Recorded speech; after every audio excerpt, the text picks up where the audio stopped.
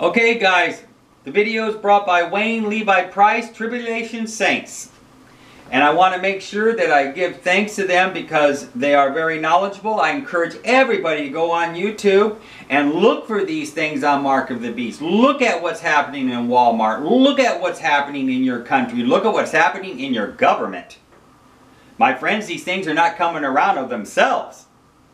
So let me just go on to say, as we discussed in the last one, this is part 4B. This will be the last one that I do on this.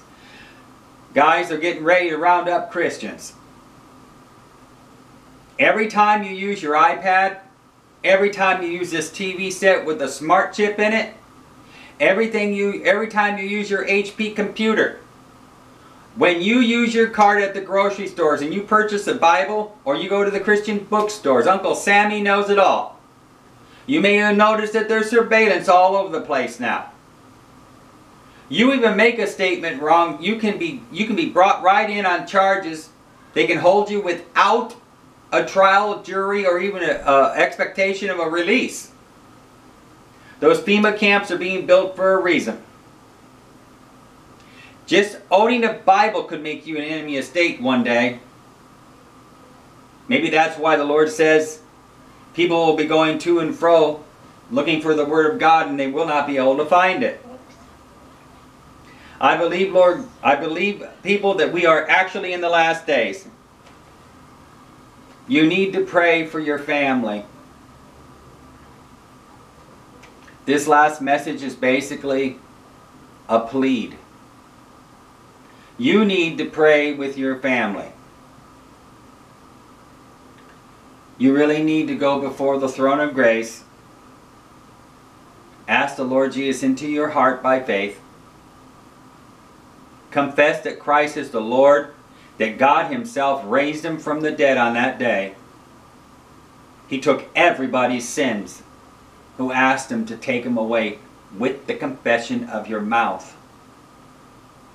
You ask Him into your heart by faith. He seals you with the gift of the Holy Spirit of promise. Ask Him to direct your path. I tell you of a truth. There are things in the world, guys, that are so terrible. Yes, there are demonic entities in the air. Yes, there are evil and wicked spirits in the air, and they can be used, as the Apostle Paul said, to buffet us. They'll threaten you. They will lie to you. They will tell you, no, no, no, you misunderstand. But you stay strong. You stay strong. Has anybody heard of the news stories on TV where a seemingly normal family would all of a sudden, one would just wind up wiping out their whole family? We are dealing not with flesh and blood, people, but with wickedness in high places. And I don't mean flesh and blood. Those are not ETs you're dealing with. They are not ghosts from the past. Remember what Jesus says? It is appointed unto man to die once, and then the judgment. Well, if a man is to die once, what do you think it is that's appearing as a person? But it is not a person. It is a deceiver. It is wickedness. Those are not poltergeists.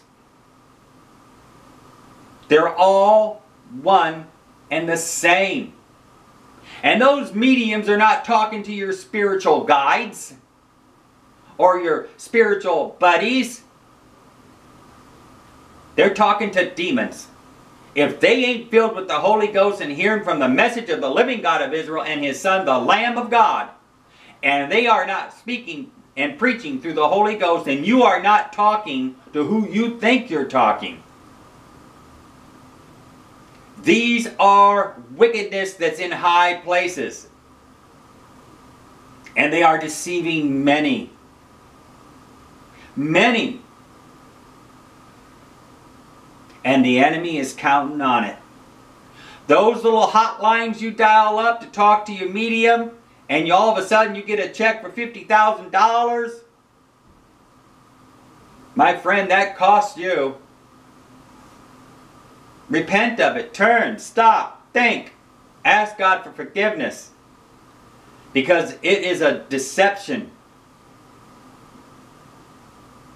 When you shall see these FEMA camps start instituting what they're going to do, I assure you what happens behind those closed doors, you do not want to see. You need to instruct your children now, people.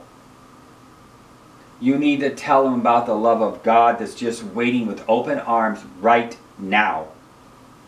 You need to tell your children of what the RFID chip is and warn them. If somebody wants to put a tag around your neck, you let mommy and daddy know about it. If they want to scan your fingerprint on a machine, you let mommy and daddy worry about it and let us know. Christians, you got to stand up. Do not be afraid. I'm telling you from experience that the enemy will come up against you with every kind of deception. He will come up against you and try to threaten. He'll threaten to do things to you and things to your family. But you know what you do? You stand up in faith. And you ask Jesus to give you the peace that surpasses all the understanding, and the hope of glory that is in you will blossom in you. It's the love of God that you know the children of God, not the miracle. So when you see false prophets in Israel on that day causing a statue to speak, you're looking right at the false prophet. You need to think.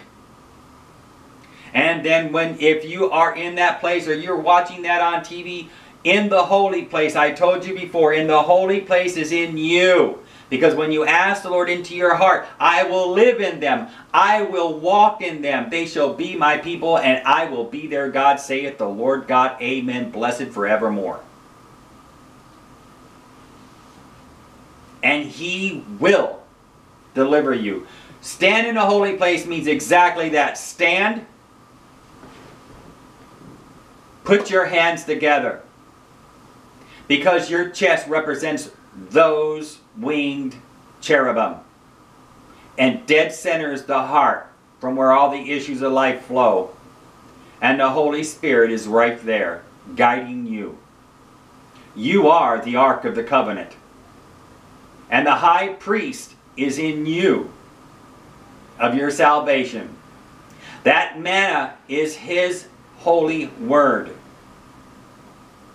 And those commandments are scrolled across your soul. So whatever the enemy throws at your mind, you pray, Lord God, cleanse my mind, cleanse my heart, fill my soul with the Holy Ghost forevermore. Because that holy place is wherever you are in the world. When you see these things start to happen, stop. Pray. Seek Jesus. And believe me, friends, you're going to find Him. You're the holy place at that moment. You're the Ark of the Covenant. You are the temple in the wilderness. Jesus just removed that veil and you go right in. If you're Catholics, please research the faith that you're in right now. Please. If you're Catholics, and all you wanted to do was serve the Lord to begin with, research where you're at. I've known a Catholic that used to be a Catholic priest. He found Jesus. Research it. And know that the Lord's waiting for you too. No matter where you are, no matter what you've done, God's forgiveness reigns over all.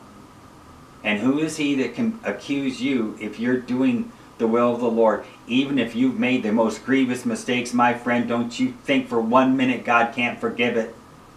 And don't you believe those lies. But above all things, watch. Because your adversary, like a roaring lion, is seeking whom he may devour and rip to shreds. The Lord's coming back soon, guys. So soon he's at the doors. Build a pantry, 3 to 6 months at least.